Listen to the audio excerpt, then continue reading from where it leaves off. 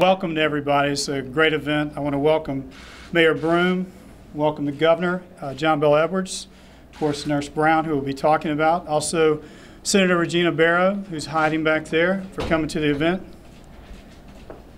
I know all of you are very busy in what you're doing, but I want to thank you for all the work you've done to keep us safe here in Baton Rouge and also the state of Louisiana. I just had a sidebar with the governor, and I told him, I said, I know you get criticized a lot, but you know, you got to make those tough decisions. And we are behind you, Governor, so thank you for what you're doing. As most of you know, we're going to honor a very special person today.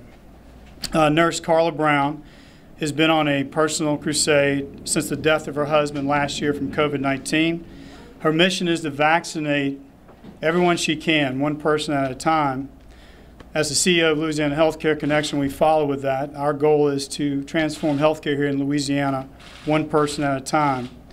We want to help amplify Nurse Brown's voice in this fight against COVID. And that's why we're featuring her in a PSA that's going to run across the state. She's an inspiring advocate, and we are humbled by the opportunity to have her as our spokesperson. I did just spend a few minutes with her speaking before, and I will tell you, I'm ready to get vaccinated again, so maybe my booster shot, I'll come see you. So we would like to, Richard, we can play, if you guys would turn around, we're going to play the PSA for you on the back TV. 1 year ago, I lost the love of my life to COVID. We didn't have a vaccine then, but we do now. As a nurse, I knew that was something I can do to help people stay safe from this terrible virus. But I'm just one person. I can't vaccinate everyone. That's why I'm asking for your help. If you haven't been vaccinated, please go get your vaccine today, and may God bless you all. Yes, sir. Thank you. So thank you very much, Nurse Brown, for that message. It's a very powerful message, and we want to continue to bring that, to the residents and citizens of Louisiana. So the next individual I'm going to give the podium over to really needs no introduction, but if I may, real quick, Governor, I was trying to think back to the governor's first and to the second term of it seems like every natural disaster or catastrophic event that could occur has occurred under your watch. From 100-year rain and flood, 1,000-year rain and flood, another 100-year rain, to now COVID, and here we are again in hurricane season. So, Governor, I want to thank you very much for all the work you do. Ladies and gentlemen, our Governor of Louisiana, Governor John Bel Edwards. Thank you, Jamie, and thank all of you for being here today. And I want to especially thank the mayor, Sharon Weston Broome, for being here, Senator Regina Barrow, State Representative Edmund Jordan, thank you for being here, and Nurse Carla, most of all, thank you not just for being here, but primarily for all the work that you've been doing. And Jamie, I appreciate the introduction and the partnership that you have with the state and with your initiative here today. You know, St. Francis of Assisi calls for us to be instruments of peace. And where there's hatred, let me sow love. Where there's injury, pardon. Where there's doubt, faith. Where there's despair, hope. Where there's darkness, light. And where there is sadness, joy. This past year has been filled with much despair, darkness, and sadness. Today alone, we announced 122 deaths in Louisiana because of COVID-19. We've lost over 11,500 since the beginning of the pandemic of our fellow Louisianans. And in that number is Nurse Carla Brown's husband, David, as you just saw on the PSA. But in the midst of her despair, Nurse Carla found a way to bring hope and light to others and to give them an opportunity to ensure that they don't have to experience the same heartbreak that she experienced. And she made it her personal mission to vaccinate as many people as possible, as quickly as possible. And both of those things are important. Doing the right thing and doing it now, because there's a real sense of urgency about the pandemic now that with the advent of the Delta variant, which is obviously much more transmissible And it is largely responsible for this surge we're seeing across the country that is being felt here in Louisiana more than anywhere else. It was a good while back that I first met Nurse Carla, and at that time she had just vaccinated a little over 1,000 people, and she set a new goal of getting to 2,000. Well, now she has surpassed that goal, and I suspect her goal is now 3,000. I hope it is. And she's doing that primarily now through door-to-door outreach. And I wish that we had 1,000 more Nurse Carlas, but I will tell you, she inspired an initiative, and it's named the Nurse Carla Initiative at LDH. We're very, good about coming up with these names, right? And so far, they've hired and onboarded 14 nurses to do what she's doing, but they're doing it in every region across the state of Louisiana with vaccine events and community outreach, and it's making a real difference. And so we thank you not just for your work, but for the inspiration that you have provided to us. And as you just saw, she's worked with Louisiana Healthcare Connections on a public service announcement that I think is going to be very impactful. I hope and pray that it will be. So our state owes Nurse Carla a tremendous amount of gratitude, and that's why we're here today. And in recognition of her work, Louisiana Healthcare Connections is awarding Nurse Carla a $25,000 honorarium. And I wanted to be here to make sure that we made that announcement together. And I want to thank Louisiana Healthcare Connections and Jamie Schlottman. And I want you to know, Nurse Carla, that this is just a small token of our appreciation. It in no way reflects just how sincerely indebted we are to you for your work. So we really appreciate you for the lives that you've saved and the hope that you've sowed across the Baton Rouge region. So we thank you for your incredible work.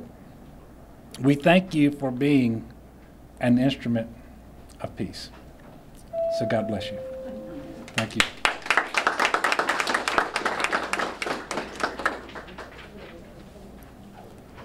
I think you speak and you represent the check. You're next.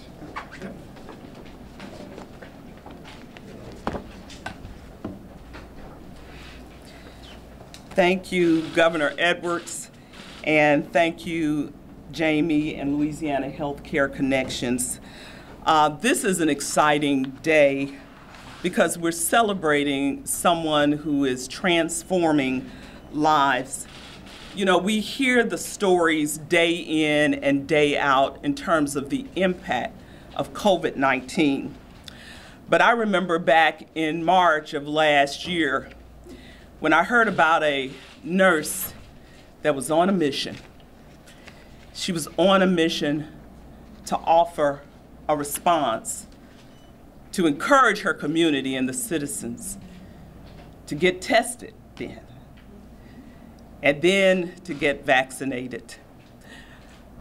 I remember she was motivated from a heart of loss that she didn't want anyone else to experience, Governor, the loss of her husband.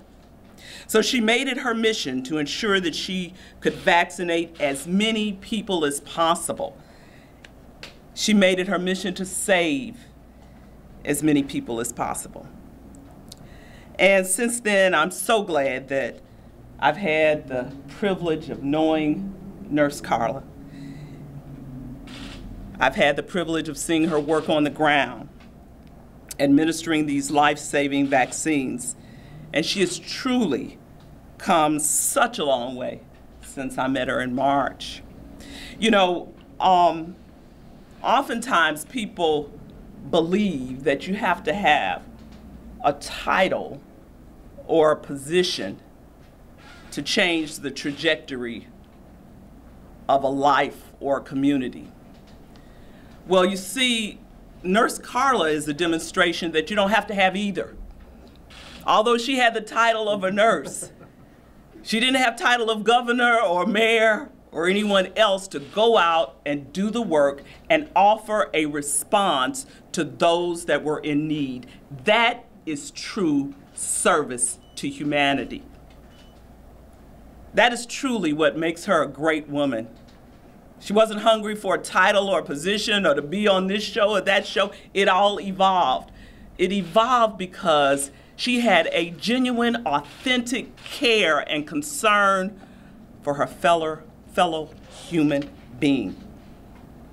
And so now she is our MVP.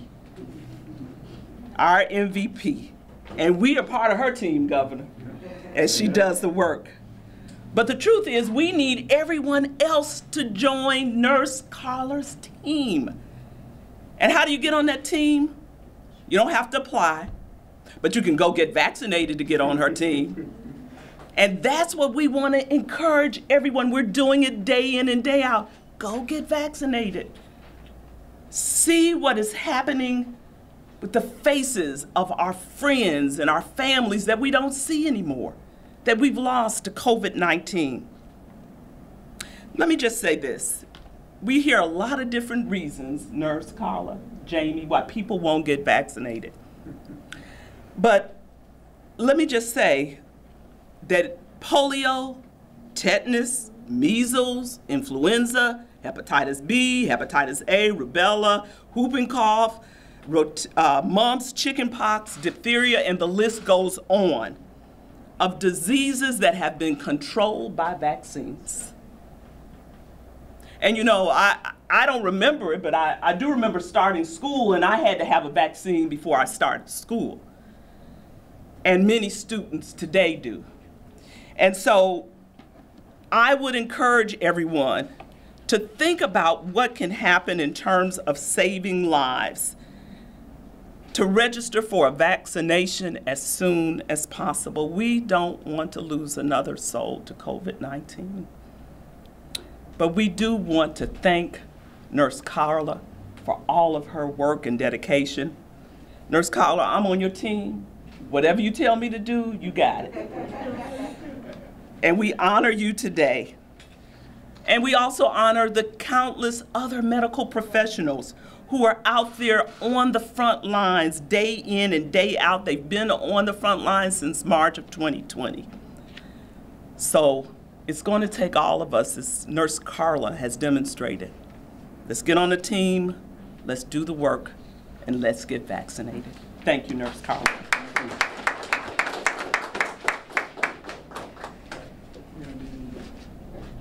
Do the check presentation now.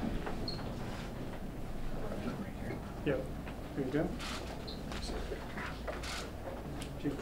Yeah. Can you everybody? I know it's not. I know it's not socially distanced. Trying to smile.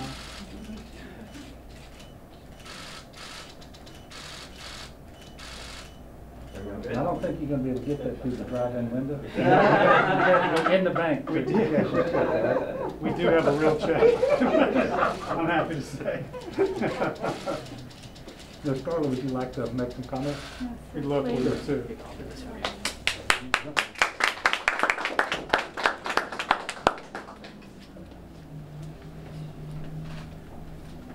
Good evening to everyone, and thank you all so much.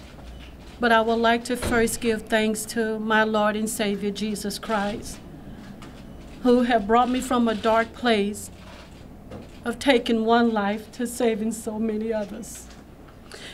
And I thank you, Governor, and I thank you, the Mayor.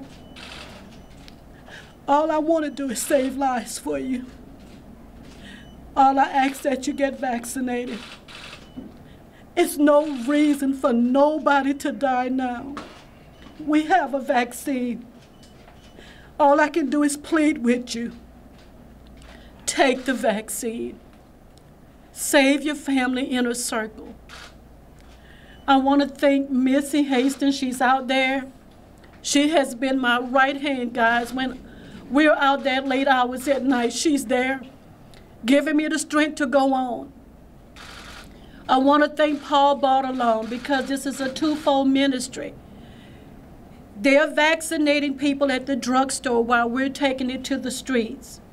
So that's how we're able to try to get as many people vaccinated. And I want to also say a special thanks to you again, because I had a heart to educate, but I did not have the vaccine. And I'm so thankful the mayor met with us and Paul Bartalone and set things in motion to give me the vaccine in my hand. So when I knock on the door, I can actually give you the vaccine. So it's no excuse now. If you don't want to go out, we're bringing it to you. And all I can say, thank you. But remember the nurses and doctors. Right now, their lives is turned upside down. They cannot go home and hug loved ones because they are still caring for those with the COVID vaccine, with the COVID disease, I'm sorry. So all I can ask to ease their burden, get vaccinated and get it now. Thank you all.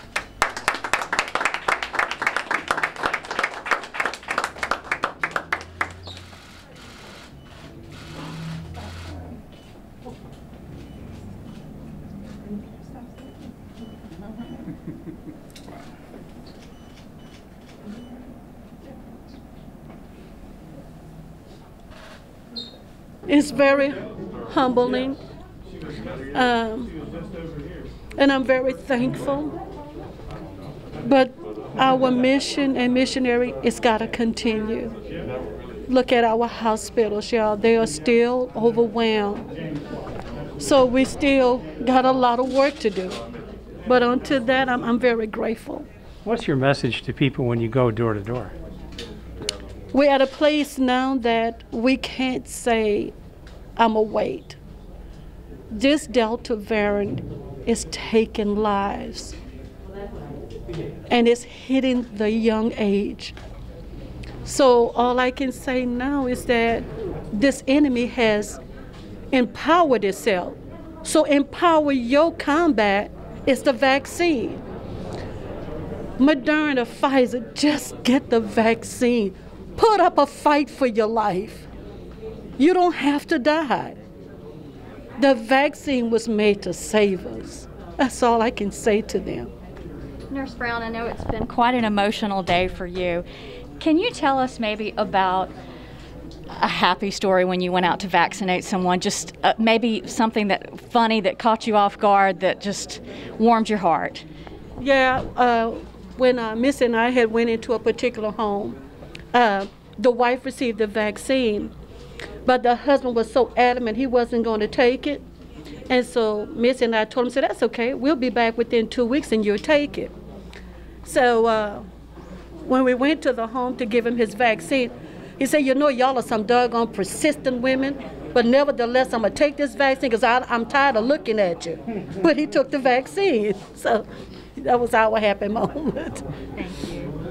Would you like to see other nurses around the state do the same thing? Yes, sir. And I think as the governor and the mayor has alluded to, they are training nurses now because we need the help. Miss and I have been at this, and I think we only took a break when we went to Washington, D.C., but we're out here almost 6 days a week, and we're not getting home till 10:30, 11 o'clock at night. So, but it's a good overwhelm because the calls are coming in. We are getting husbands, wives, and children now being vaccinated.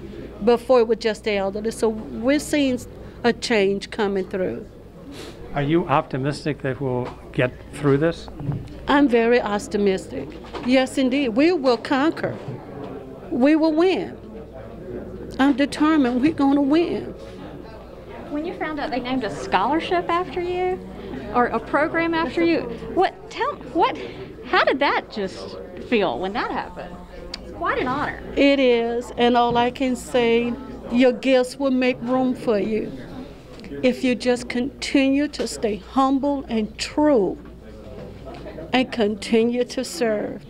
We're Louisiana Healthcare Connection. We are in government-sponsored healthcare. We're the largest Medicaid plan here in the state of Louisiana. We're statewide with about 600 employees, and we serve over 530,000 residents here in Louisiana on Medicaid. We're here today to honor Nurse Brown mainly because of her efforts to get people vaccinated.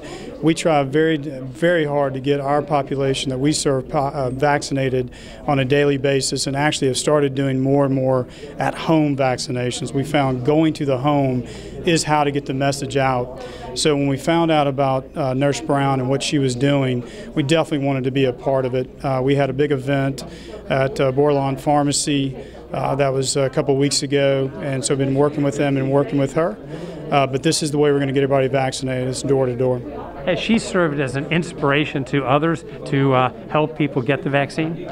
Yeah, I mean, just right there, I had to close the program, the ceremony, and it was pretty hard to follow her with what she's saying. And when you listen to her story, listen to her talk to you, it's a very comforting message. It's a very educational message, and I would beg to differ. It'd be very hard for somebody to turn her down when she came to your doorstep. What would you like to say to the unvaccinated population around the state? You know, I listen to people and I hear that it's a personal decision. I mean, for me personally, I have an 85-year-old mother in memory care fighting dementia, and the only way I could see her was to get vaccinated. So my entire family, including both my boys at LSU, are vaccinated. My wife is vaccinated. So for people that are unvaccinated, maybe not do it for yourself, but why don't we do it for everybody else? I am glad that we're here to honor a true community activist in Nurse Carla Brown. Nurse Brown has been on the ground getting vaccinations to citizens in our community. She sees firsthand and knows firsthand the impact that COVID-19 has had on citizens in our community, first of all, with her own loss of her husband. And so she hasn't asked for anything other than give me the vaccines and I'll do the work. And so I am so glad that Louisiana Healthcare Connections, the governor's office, has gathered to honor her today for the work that she continues to do to help mitigate COVID-19 in our community by encouraging and vaccinating citizens in our community. What is your message right now to the unvaccinated population of East Baton Rouge Parish? To those who are unvaccinated, please don't wait another day, don't wait another moment. You have to see the impact of COVID-19 that it is having on your friends, your family, people that you know who are either hospitalized or some whom we have lost to COVID-19. So don't risk it. Don't take a chance. For the health of yourself, your family, and your friends, go get vaccinated.